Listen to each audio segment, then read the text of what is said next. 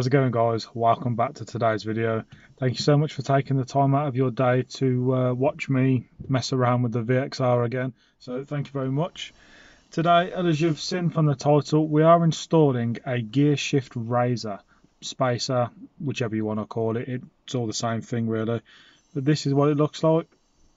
Okay, and obviously we've got some bolts there to bolt it back down, obviously through these holes.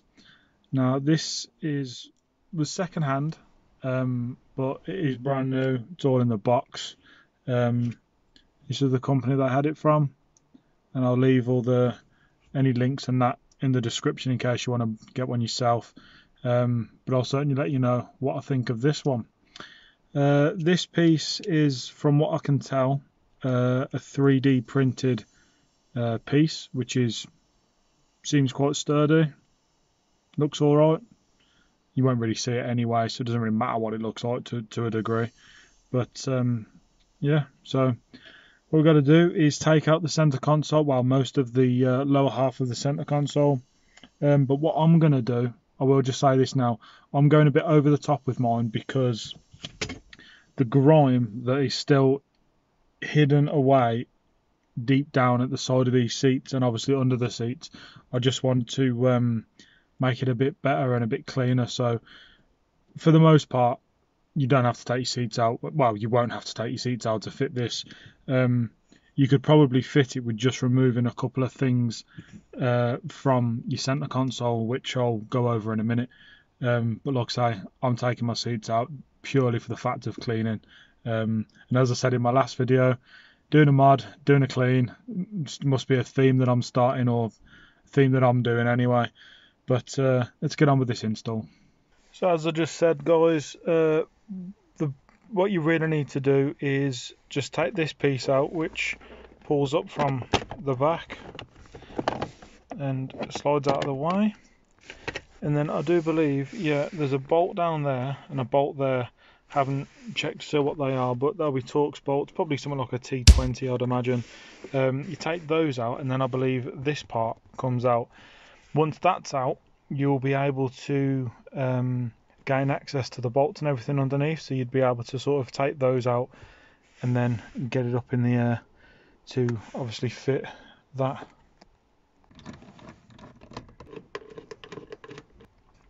So with the battery disconnected, the back of the seats, if you roll the seat all the way forward with the bar, you've got a Torx bolt on this side and a Torx bolt on that side. If you undo those and then use that to push your chair all the way back, it will release it from these and you can pull it out and lean it back like I have done. And then if you locate this under here, pull this whole unit out and then pull that off. Okay, and then I believe this pulls towards me and then this bottom piece pulls out just like that. So then obviously that's disconnected from the loom and we can then take the chair out. But this is all the crap that I was talking about, all the grime and the dirt. That's what colour the carpet used to be, and now it's this dirty horrible colour. So yeah, we're going to be cleaning all of this crap out as well.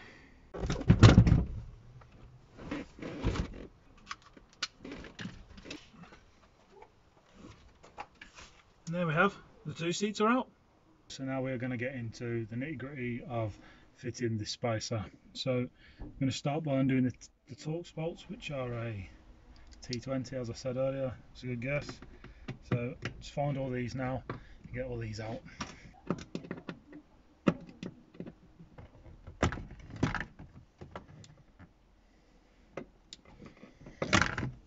At this, there is a bolt down there as well, which looks like it could be a 10mm, so let's get that out as well. Let's get those out, and then I do believe that releases this piece. A Torx bolt on the top here as well. Yep, that's that. Release it off a little bit. So the bit where the cigarette lighter is actually comes away separately from this piece. So it would normally be there, it's just clipped in, so obviously that can come out, and then you can gain access to the electrical connector to take it off separately. Let's get the last two bolts out, and then there's four, there's two that are behind where this sits as well. Right, I think that is all the bolts out. So I've removed obviously this piece. There's just to enable me to get this centre console off it, and to do that you've got two little push tabs there, and then that side just comes out. It's just put into place. So make sure you feed everything down nicely so you don't break anything. And there we have the centre console piece out. Wow, this thing is filthy. Let's get cleaning. I don't know how much that will come up on camera as a difference, but it's a lot better than it was. There's a lot of bits in there that I can't get to. It's all crusty and cruddy, but it'll do for now. So with this, what we're going to do is we're going to 1 bolt, 2 bolt, and I think the same again up there. So you got that one and that one. Take those 4 out, and then we can fit the bracket underneath it. There we have, the 4 bolts are out, and for that we used an inverted or female Torx bit, which was an E8. So now we can lift this up, drop the spacer underneath. I called it a bracket earlier, but I suppose it's the same thing. Drop that underneath there, that'll lift it up, and then use the new hardware to bolt straight back down. This just literally pops up and out of the way, and then that allows us to fit this. I'm going to put it flat side down, I think, or am I? So look under here. No, I'm not. I'm going to stick it that way around, so then the bottom of that can sit on there nicely, and it's got real rubber grommets on there, so that'll stop any vibrations and things like that, I think. Another thing I forgot to mention is this spacer's a 40mm spacer, so just bear that in mind when you come to purchase one or buy one, have one, whatever. There are different sizes that you can get, so let's put to that side, and then we're going to use the 5mm hex to tighten these down. Where's my extension socket? What I'm going to do, I'm going to get a couple of these started, maybe 2 of them in the opposite corner, get a couple of them started, and then I'll be able to feed the other 2 in, because what we don't want to do, guys, is we don't want to cross-thread things, do we, James and Craig? Right guys, I ain't gonna lie, this is a mission. I'm not sure if it's the kit or what, but this doesn't seem to fit very well. I've had it in and out about 4 different times. Spin the camera around and I'll show you what you can see. I've got this one, and this one just about in. This one, however, I'll get that in there, is slightly out, so even by wiggling it about, I might be able to push it over a little bit, but at the same time, by doing that, I don't want to cause this any stress or have this snap. So I'm not sure whether I want to run it or not at the moment. I'm going to figure about with it a little bit more to see if I can get it to go. But you think, I haven't even got the gear stick on yet, which is obviously what is supposed to go over the top of there, and the bolts are supposed to go through these holes, then through these bracket, and then into the holes themselves. But I think if I take one of these 2 out, that one doesn't even line up anyway, so yeah, not sure what's going to happen yet. Guys, what I've just done is I've just swapped this bracket round 180, thinking maybe the holes might be slightly off that way, but then you can get that one in and that one in, but then it comes to this one, which would have obviously been on that side, comes to this side, and it's the same again. So, you know, you can maneuver this over a little bit, but you're still only going to get 3 bolts in with this kit. I'm not too sure how I feel about that. Right guys, I've come to the idea that I'm going to drill these holes out a little bit, just to save all this being a complete waste. I'm going to make these holes bigger, and on this one you can see the little bit of stress on that top piece there, where I've had the bolt underneath here, and I've been trying to sort of force it that way, and that's obviously caused that little bit of stress. Okay guys, so originally these holes were bored out to a 6.5mm. I do believe that was a drill bit that went through it. So I've done this one, I'll put it down and show you. Done this one, and this one in an 8mm, but it was still just that little bit off. So I've made this one hole a 9mm.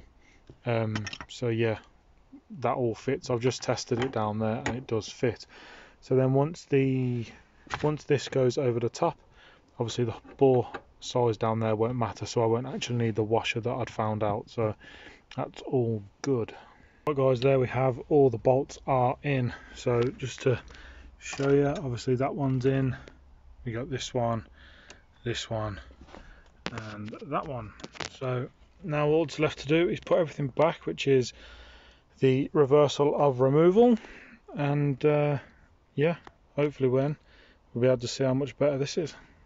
So it's been a couple of days since I fitted the spacer. As I said near the start of the video, I wasn't exactly impressed with the fact that I was going to have to modify it or drill it out as such to get it to fit, and overall I think my opinion is still the same. I'm not really a big fan of it.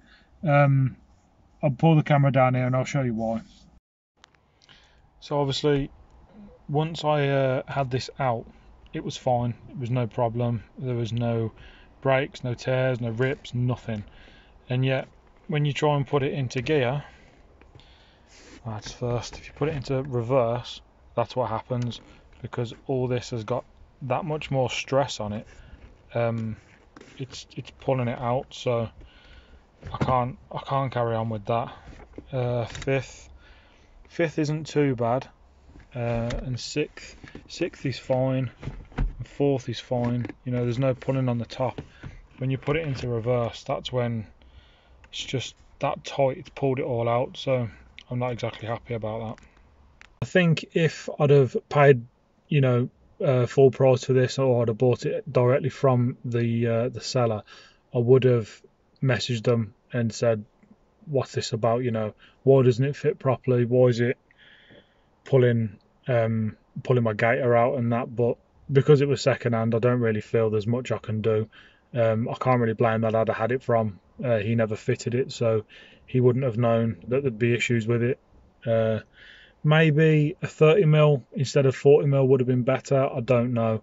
I suppose I could cut mine down. Might cut mine down. It's got to come out either way, because I can't have that. But I suppose if I do cut it down, there's no going back, and I wouldn't be able to resell it. Maybe if someone's got a short shifter, that might change things. I don't know. But for me, in this car right now, it's not staying. I'm going to have to take it all back out, and obviously I won't film that. That's just going to be boring for you. This video is probably boring for you, but you know, we've got to put some content out for you guys. So yeah, that's it's a loss on that one, I'm afraid, but we will persevere and we will keep going. So guys, next week I'm going to have a video put up. I'm not too sure whether to post my opinions on the Vauxhall versus the Ford, like the ST versus the VXR type of video, or whether to put out my things that I've found that I really don't like about this car, and it's nothing that I can change. There's nothing that I can do that's going to change it. There's no mod I can do or anything like that. It's just the way it is. Well, a few of them anyway. But let me know in the comments below what you'd like to see. And thank you for watching this video, guys. I will see you very soon.